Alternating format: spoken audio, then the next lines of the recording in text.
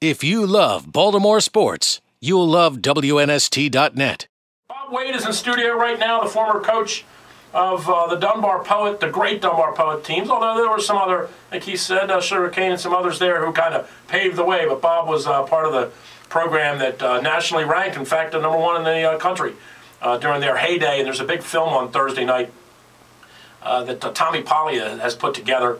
And a lot of the locals are going to be in attendance and celebrities. And I told you, Denzel's playing you in the film, so you got to be thrilled with that, right? I'm ecstatic. That's great. You didn't know that, though, did you? I really didn't. Tommy was telling me. Kept that a secret. Yeah. Hey, speaking of Tommy, I mean, it's kind of cool. He was not a major player in Dunbar basketball. He was a player, but I mean, he wasn't a major player in Dunbar basketball, and yet he's taken a lot of pride in this. It's kind of cool. It's not self-glorification. You know, it's not that he would do it. It's not Sam Cassell putting together a film on the life of Sam Cassell. It's Tommy Polly, sort of an ode to Dunbar basketball and poet pride. That's kind of cool. True. Tommy was not he was a very good basketball player, but he was not a great player. But he was a tremendous football player. We all know that. But Tommy took it upon himself to tell the story, or the Dunbar story.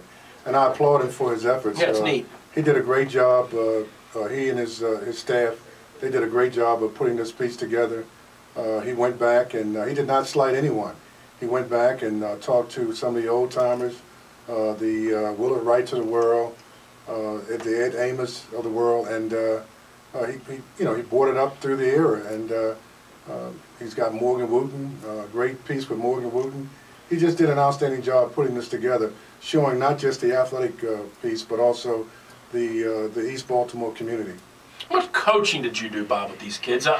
Again, you talked about this. They kind of came from different areas, so some of them might have had, you know, I don't know this, but some of them might have had different abilities or skills based on maybe where they came from and who they learned basketball from. How much coaching did you do, or was it typical of what high school's like?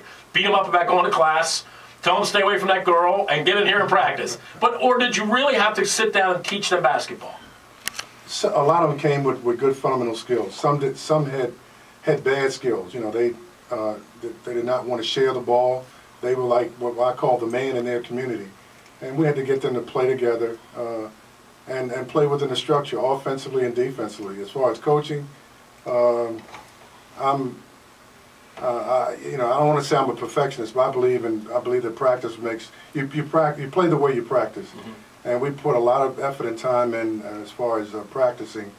And when the games came, the games were fun. It was like your practices were probably harder than the games, right? Practice was very hard, but we had to put a lot of effort into getting the young people to play together. If you love Baltimore sports, you'll love WNST.net.